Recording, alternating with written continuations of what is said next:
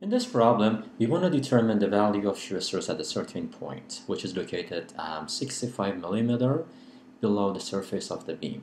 The basic equation that I need to use here is shear stress is equal to VQ over IT. And I need to determine each of these four parameters one by one. The first one, I want to determine the value of shear force. It is a cantilever beam which is subjected to a concentrated load at the very right end. The value of shear force would be constant everywhere, and that would be simply equal to P everywhere. So this diagram shows the value of shear force. E would be equal to P, which as given in the problem statement, it's 8 kilonewton, which is equal to 8,000 newton. Okay, so that's the shear force. The second parameter that I want to determine here is moment of inertia. Moment of inertia for this section, which is a rectangular section, is calculated by BH cubed over 12.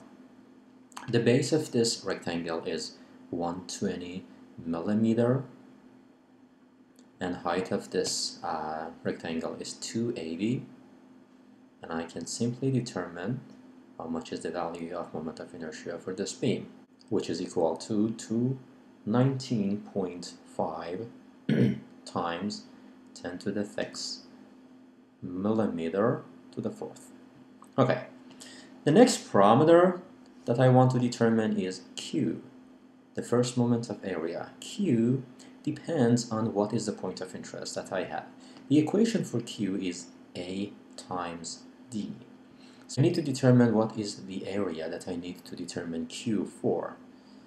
So I'm drawing this section again. This is the section that I have. This is the line passing through the axis of this rectangle. The location, the point that I'm interested in determining the value of shear stress is located 65 millimeter below the top of this beam. So I need to determine the Q for this hatched area. What do I need to determine here is simply area of this hatched and distance of its centroid to the centroid of the entire section. Area is simply 65 times 120. E, or distance of centroid of this subsection to the centroid of the entire section, can be calculated in this way. This is the centroid of the section, and it is at the middle of that subsection. So the distance of this centroid to the top is 65 over 2. So the distance of this centroid to the centroid of entire section would be 140 minus 65 over 2. That is what I call it D. And I said 140 because that is the half of the height of the section. Now I'm ready to go and calculate the value of Q for this problem. I just plug the values of A and D here. A is 65 times 120, and D is 140 minus 65 over 2. And the final answer for Q is 838.5 times 10 to the third millimeter cubed. Okay, the last parameter that I need to determine here is T, or thickness. Thickness here is the thickness of cut section.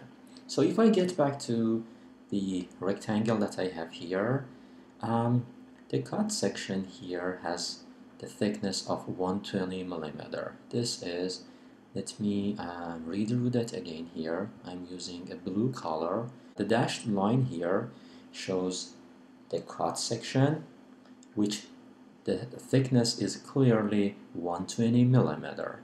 So thickness is 120, and I am ready to go and plug the values into shear stress equation. Now, the value of shear stress is calculated in this way. 8,000 newton, which is V, times Q, which is 838.5, 10 to the third, divided by IT, and I is 219.5 times 10 to the 6th. The thickness is 120 millimeter.